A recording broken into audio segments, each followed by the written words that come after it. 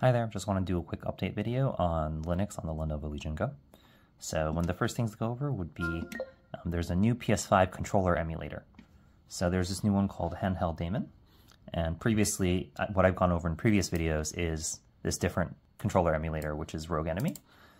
This newer one, Handheld Daemon, has some newer features. It's more feature complete. For example, the rumble works when both attached and detached, whereas previously the rumble in Rogue only worked sometimes. So the rumble is fixed. Another thing that it lets you do, which is really neat, is that it lets you control the LED lights via Steam input. So if I go into Steam and go to the controller and go to Calibrate Advanced Settings, you go to LED settings, you can now actually change the LED in Steam. So you can turn it off, turn it on, etc., etc., which is pretty cool. You know, change the color. What makes this really neat is that there's some games that actually, when they detect a PS5 controller, they actually change the LED colors in-game.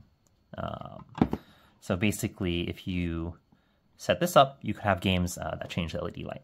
I still personally prefer using the Decky Plugin, because with the Decky Plugin, there's more options for control. Like, for example, you can actually change it to like a pattern. Like you have it like pulsing, or you could have it, have this like rainbowy pattern that turns into a rainbow around the ring.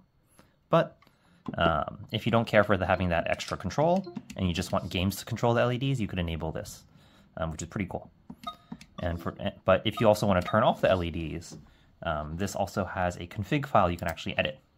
So you can edit this config file to let you do stuff. So if you go to home/deck/config/HHD/plugins, there's going to be this config file, this YAML file.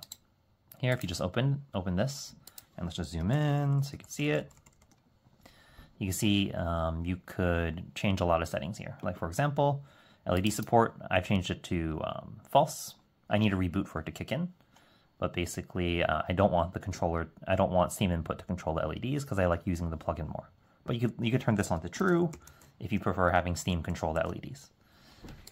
What else is there here? There's a bunch of stuff. Like, for example, the home is currently mapped to start. And then quick access menu, the right menu, is mapped to this button. And these two are now the start select buttons. But to get that functionality, you need to turn swap Legion to true. There's a lot of neat stuff, but basically this config file is pretty nice to have. But yeah, anyways, I would recommend you check this out. If you want to try testing HHD and uninstall Rogue, I pushed up some instructions to do it. It's pretty straightforward. So another neat feature that's now on the Legion Go, this is still experimental. You need to manually enable it. But if you go into Simple Decky TDP, it now supports LEDs.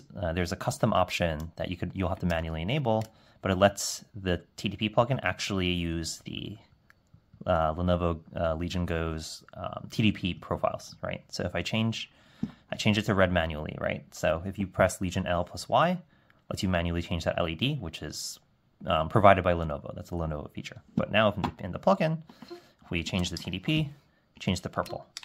And the purple LED is the custom mode. But unlike the custom mode on the Windows side, on the Linux side, it's actually been reverse engineered, and it's actually working exactly as it should.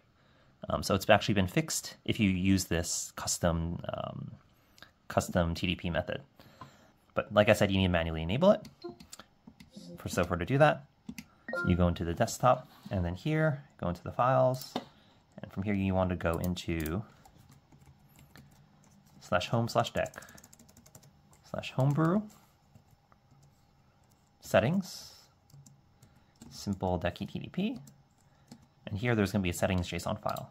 And if you open it, you're going to need to add in this one extra line at the very top. At the very top, you're going to have to enable this, enable Legion Go Custom TDP true. Make sure you have the comma at the end. You need to make sure it's written exactly like this. But if you add this in and then restart your device, when you change TDP in the plugin, it will actually start properly using the custom mode on the Legion Go. And this actually is pretty useful because when you set the custom mode, it changes things like fan curves and other things so that it could properly cool off the device at higher TDPs. So I would recommend checking this out. It's still experimental. And if you notice any bugs, please report it. But this is a neat feature that I think is worthwhile, and it also makes the device more stable at higher TDPs. Besides that, another neat feature that you could try out is there's now some CSS Loader plugins, themes that work with the Legion Go. So make sure you need to have CSS Loader installed. And this is just a Deck plugin you could install from the Decky store.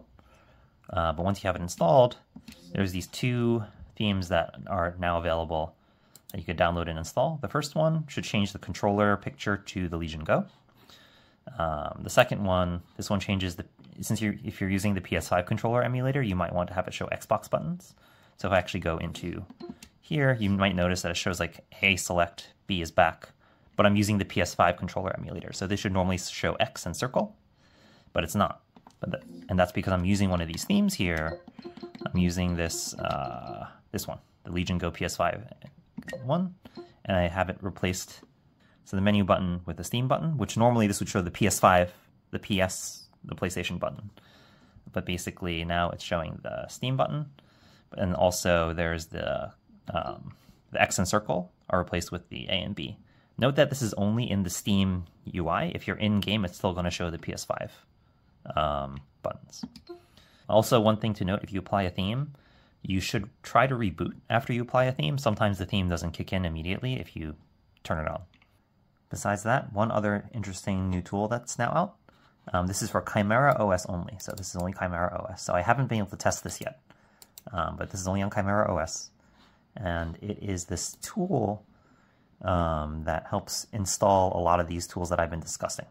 So here you could see you could install an uninstall Decky Loader, uninstall or install TDP plugins, etc., etc., etc. So it's all here. This is still a work in progress, so there may be bugs. So please report it to the dev if you notice any issues. But nonetheless, if you're on ChimeraOS, you could try this out, and maybe it'll make the install process easier for you. Like I said, though, I haven't tested this, so I can't vouch for it. But know that if you try it, there will probably be, you may encounter bugs. But it's a neat tool to have available. Anyways, that's about it for some of the latest changes with Linux on Legion Go. I have been trying to keep this page up to date, this Legion Go tricks up to date with information about all these new changes that have been happening. And I will keep doing so. But for now, that's really it.